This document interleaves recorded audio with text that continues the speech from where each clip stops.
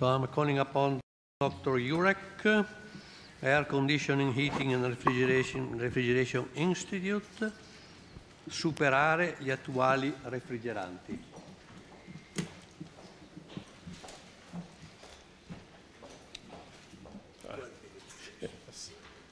Thank you. Good afternoon. I'm Steve Yurek with the Air Conditioning, Heating and Refrigeration Institute. Very quickly, AHRI is a trade association that represents the manufacturers of heating, air conditioning, ventilation, and refrigeration equipment, approximately 300 and some members. We are the manufacturers, the OEMs, the component manufacturers, the producers. Our members, even though we're based in North America, represent 70+% of all HVACR products sold worldwide. We're actively engaged in standards certification and advocacy, in particular as it relates to energy and environmental issues that impact this industry. And I appreciate the opportunity to be here today to talk about some things. I'm going to start by going back to the beginning yesterday morning when you heard Mr. Cohen and Mr. Colm talk about the vital nature of refrigerants and how they impact everyday life, both in air conditioning as well as in refrigeration, in improving the health, productivity, and safety, and also pointing to a study that was just completed that was referenced yesterday from MIT. In the past, we've always heard about heating being a safety issue, but now also cooling in being an important thing for keeping people healthy and living longer and more productive lives. At the same time, we've been talking about refrigerants, and I'm going to kind of shift away from the F-gas focus to a much broader global discussion on refrigerants and things that you need to think about as we talk about refrigerants and where we go. You know, needing to maintain refrigerant choice, evaluating the characteristics, we need to have predictability, and we also need to educate not just the policymakers, but also the training of the technicians. We should have another square before you have CFCs over there actually, which should be hydrocarbons, ammonia, and CO2. Was where we started off as an industry, went to CFCs, HCFCs, HFCs, and now it looks like we're going full circle and heading back to using hydrocarbons, CO2, ammonia, where appropriate for different technologies. This is a busy graph, and what I'm trying to show here is if you look at the right, that's where we are today. And on the bottom axis is the GWP level, and the horizontal, the vertical axis is pressure and capacity. Today we're over to the right, and to be there, and the reason we're there is because these refrigerants are very efficient and they're very safe. We now know we need to start moving towards the left, lower GWP, but to do that, we have to give some things up. There's going to be some flammability, there's going to be some toxicity, there's going to be some things that we need to deal with that we haven't had to deal with under the current regime of refrigerants. And with that, when we make a selection in choosing a refrigerant, we need to understand the refrigerant's unique operating characteristics. You know, how do they operate? What's necessary for them? And it can't be just based on one factor, but it needs to look at the safety, the energy efficiency. Is it widely available? Is it economical? And also the global warming potential of that refrigerant. And you need to understand that the operating factors are different for each refrigerant. There's different pressures, there's incompatible lubricants, metals, alloys, and then you also have the flammability levels that you need to look at. And these will be different for each application. And I think this is a point that was made earlier this morning. The day of having one refrigerant, you know, we had CFC 11, we had R22, that could be used widely across many different applications is gone. And there's going to be multiple refrigerants for different applications and for different areas of the world. And with that, when we make a selection, we need to avoid unintended consequences. The discussion just before I came up was a question related to the eco design and the choice of refrigerants. And I'm very concerned that the EU has taken a position that they give actually a bonus to products that use what they claim environmentally friendly refrigerants that have lower GWP by giving a 5% or whatever else bonus in being able to use more energy.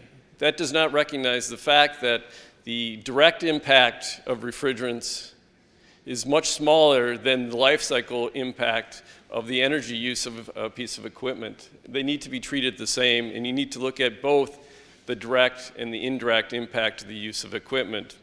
You also need to look at safety, performance, economics, and again, the environment.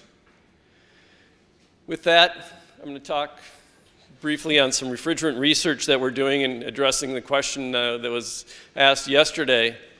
AHRI, throughout the transition from CFCs to HCFCs to HFCs and now to the next generation of refrigerants, has conducted research. We have a low GWP alternative refrigeration evaluation program. This program is testing refrigerants in different types of equipment. The purpose is not to prioritize the refrigerants, but really test the refrigerants and give results that then can be used by engineers, technicians, manufacturers, policymakers to evaluate what is the appropriate refrigerant for different applications. We have a global program. We have 16 US companies, 5 international companies, and then 6 refrigerant producers that provided 38 different refrigerant candidates, including hydrocarbons, ammonia, CO2, as well as the HFOs and other blends. As you can see, the test covered the wide variety of HVACR products. And through that testing, which we are just finishing up now, that testing, the reason we could do so many tests and cover so many refrigerants is the manufacturers that participated in this program donated the equipment as well as their lab time to test these products and these different refrigerants. Right now we have 16 reports that are on our website.